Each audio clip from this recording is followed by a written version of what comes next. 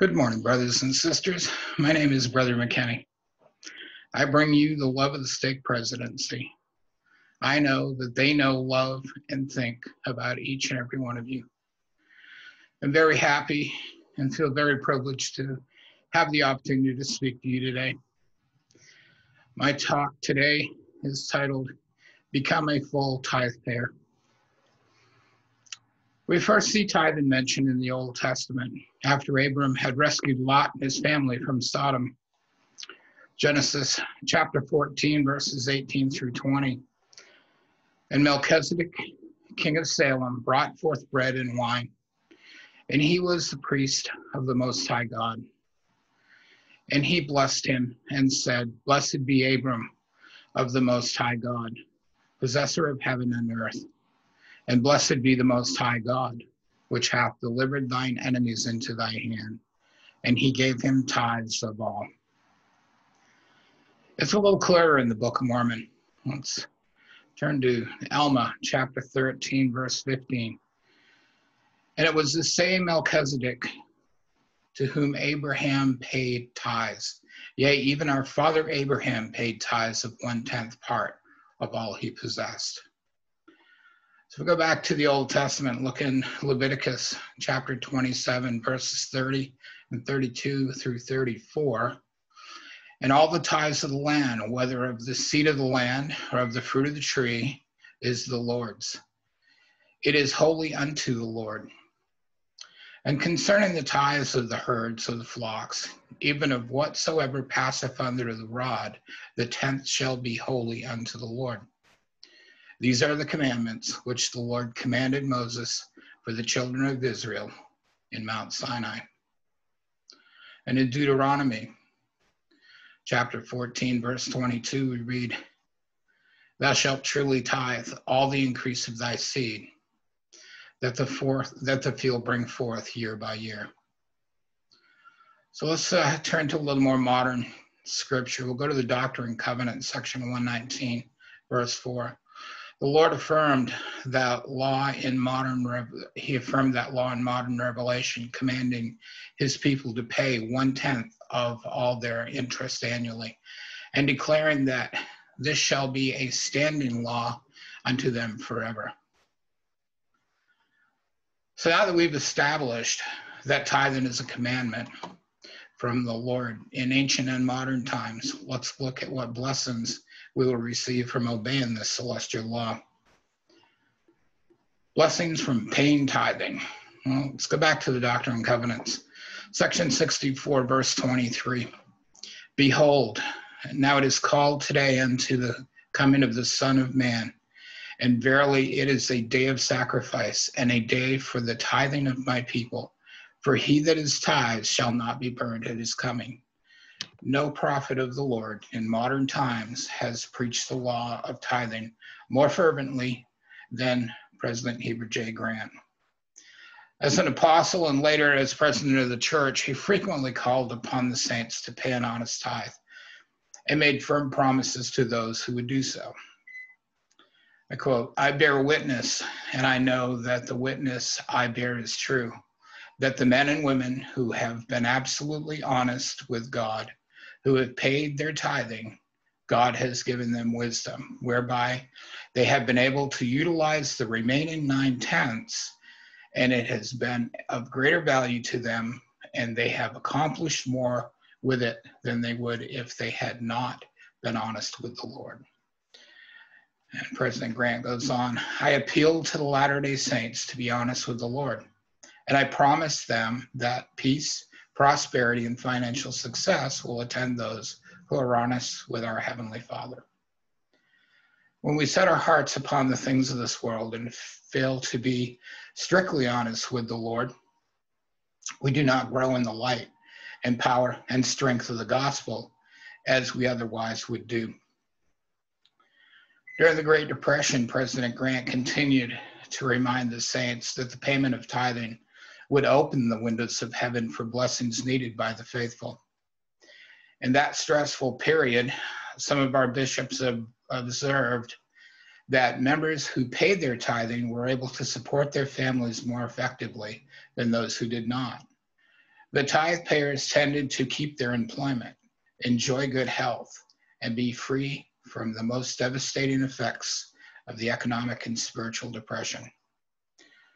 The payment of tithe also brings the individual tithe payer unique spiritual blessings. Tithe paying is evident that we accept the law of sacrifice. It also prepares us for the law of consecration and the other higher laws of the celestial kingdom. Lectures on faith, prepared by the early leaders of the restored church, part the curtain on that subject when they say, "Let us here observe that a religion that does not require the sacrifice of all things never has power sufficient to produce the faith necessary unto life and salvation. For from the first existence of man, the faith necessary unto the enjoyment of life and salvation never could be obtained without the sacrifice of all earthly things." The Savior affirmed that teaching when the Pharisees asked him whether it was lawful to pay taxes. The Lord replied with this command, "Render therefore unto Caesar the things which are Caesar's, and unto God the things that are God's." In the Lord's commandments to people of this day, tithing is 1/10 of all their interest annually, which is understood to mean income. The first presidency has said, "No one is justified in making any other statement than this." As with members of many other faiths, Latter-day Saints believe that the payment of tithing shows gratitude to God and brings both spiritual and temporal blessings. There are accounts of good Christian businessmen who promised to give the Lord a share of their profits and then attributed their business success to the fact that the Lord was their partner. The payment of tithing is a test of priorities. The Savior taught that reality when he gave this parable. Luke chapter 12, 16 through 21. "The ground of a certain rich man brought forth plentiful. And he thought to himself, saying, What shall I do? Because I have no room where to bestow my fruits. And he said this is what I'll do. I'll pull down my barns and build greater, and there will I bestow all my fruits and my goods. And I will say to my soul, Soul, thou hast much good laid up for many years. Take thine ease, eat, drink, and be merry. But God said unto him, Thou fool, this night thy soul shall be required of thee. Then whose shall those things be which thou hast provided? So is he that layeth up treasures for himself, and is not rich towards God." A more modern illustration of that same principle is suggested in a story of two men standing before the casket of a wealthy friend. One asked, "How much property did he leave?" Replied the other, "He left all of it." President Lorenzo Snow taught that the law of tithing is one of the most important ever revealed to man. God's purpose in giving us commandments is to bless us. He wants to give us eternal life, the greatest of all his gifts. To receive the gift of living with him forever in families in the celestial kingdom, we must be able to live the laws of that kingdom. He has given us commandments in this life to help us develop that capacity. The law of tithing is one of those preparatory commandments. The law is that we give the Lord 1/10 of all our income. It is simple enough that even a child can understand it. I have seen children hand a tithing envelope that contains 1/10 of the coins they earned. One of the blessings that comes from paying a full tithing is developing faith to live an even higher law. To live in the celestial kingdom, we must live the law of consecration. There we must be able to feel that all we are and all we have belong to God. There are at least 3 ways of that paying a full tithe in this life prepares us to feel what we need to feel to receive the gift of eternal life.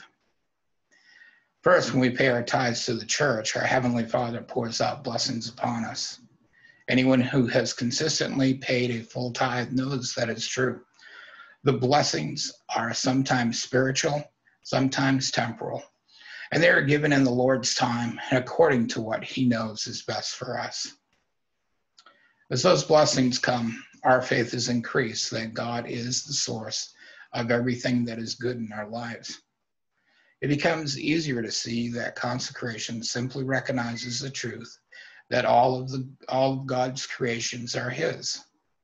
It makes us feel gratitude that He asks only 10% of what He has already given us. So we are better prepared to live the law of consecration when it will be asked of us. Second, all of us who have paid a consistent full tithe feel greater confidence in asking God for what we and our families need. He has promised blessings even greater than we can receive when we have been faithful to our covenants to pay our tithes. So one of the greatest blessings of tithing is confidence in what the future holds. Whatever our circumstances may be, things will work out for the best. As we keep our promises, He will keep His. A feeling of peace is one of great blessings of paying a full tithe. Those who have kept the commandments of tithing can testify that the blessings of peace is real and precious. Third, those who pay tithing feel an increase in their love of God and of all God's children. That increase of love comes from understanding how the Father uses the tithes we offer to bless people in this world and for eternity. So how is tithing spent? The Lord has directed by revelation that the expenditure of His tithes will be directed by His servants. So we turn to Doctrine and Covenants, section 120, verse 1. Verily, thus saith the Lord, the time is now come, that it shall be disposed of by a council composed of the first presidency of my church, and of the bishop and his council, and by my high council, and by my own voice unto them, saith the Lord, even so, amen. Church members give their tithing donations to local leaders. These local leaders transmit tithing funds directly to the headquarters of the church, where a council determines specific ways to use the sacred funds.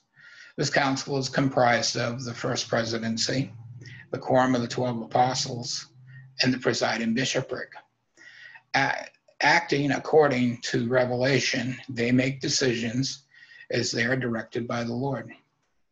Tithing funds are always used for the Lord's purposes: to build and maintain temples and meeting houses, to sustain missionary work, to educate church members, and to carry on the work of the Lord throughout the world.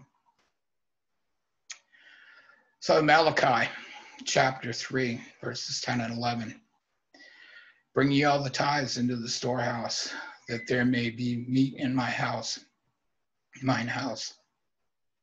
And provide me now herewith, saith the Lord of hosts, if I will not open you the windows of heaven and pour you out a blessing, that there shall not be room enough to receive it. And I will rebuke the devourer for your sakes, and he shall not destroy the fruits of your ground, neither shall your vines cast her fruit before the time in the field, saith the Lord of hosts. I like this explanation in a quote from Elder Bednar. The imagery of the window of heaven used by Malachi is most intuitive. Windows allow natural light to enter into a building. In like manner, spiritual illumination and perspective are poured out through the window of heaven and into our lives as we honor the law of tithing. For example, a subtle but significant blessing we receive is the spiritual gift of gratitude that enables our appreciation for what we have to constrain desires for what we want. A grateful person is rich in contentment An ungrateful person suffers in the poverty of endless discontentment. Stripling warriors in the Book of Mormon prayed earnestly that God would strengthen and deliver them out of the hands of their enemies. Interestingly, the answers to these prayers did not produce additional weapons or an increased number of troops. Instead, God granted these faithful warriors assurance that he would deliver them, peace to their souls, and great faith and hope for their deliverance in him. Thus, the sons of Helaman did take courage, were fixed with a determination to conquer, and did go forth with all their might against the Lamanites.